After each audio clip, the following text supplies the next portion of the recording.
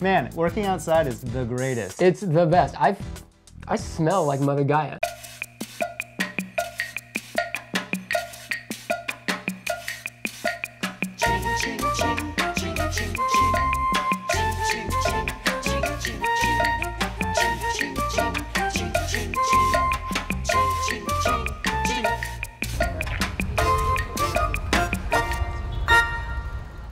In order to work remotely, you want to put together the perfect gaggle of gadgets, and you don't want to overload your bag with unnecessary junk. What's the first thing that you wanted to get?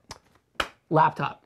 Actually, not even a laptop. I needed a netbook. Something that was small, fast, that I could access the internet on, and I could also do Word docs. But there's a lot of netbooks being made now, so I mean, Yes. what's sort of the best one that you think's coming out that you found that you wanted to try out?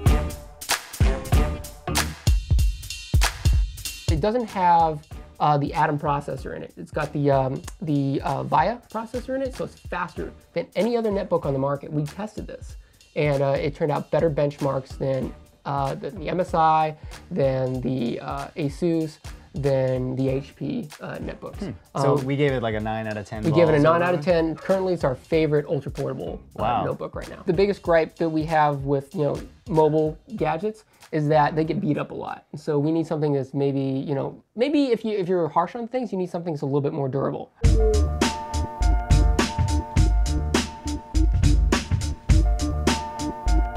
It's really geared more towards scientists, People who are people out doing in the construction out in the field, and it's perfectly waterproof. What's it like to use it though? Like if I was to, I don't know, try it out, to try to edit a Word document on it, I mean, what would that be like? It's not bad. It's all T9. Okay. So it doesn't actually have a QWERTY keypad, which is mildly annoying. But on the other hand, I think it's a lot faster than trying to do like an iPhone touchscreen. What? Okay, so here's a good question. I have an iPhone.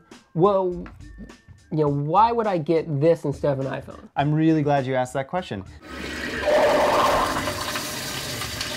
Internet. Yes, that's a big problem when you're mobile, right? Right, totally. That's like the biggest problem. Even here in San Francisco, That's a great Wi-Fi town. We don't even have municipal wireless. No, we don't.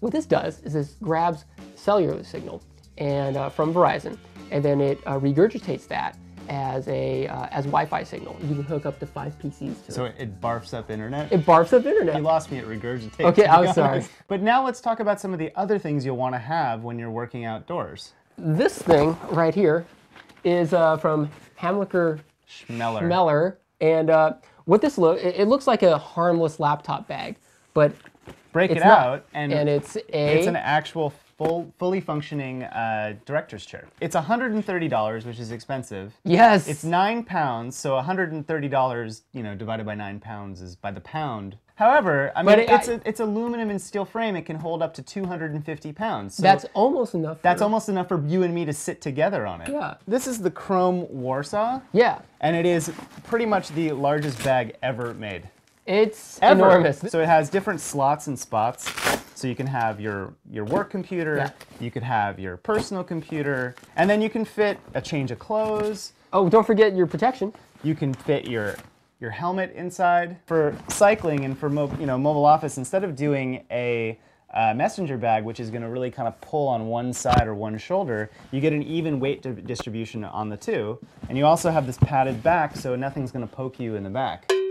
So let's talk about the tandem bike. First of all, I was really shocked that we'd never crashed. Here's the way the tandem works. There's, one guy in the front, the captain. That would be me. And then there's another guy in the back. That would be him. The stoker. The stoker.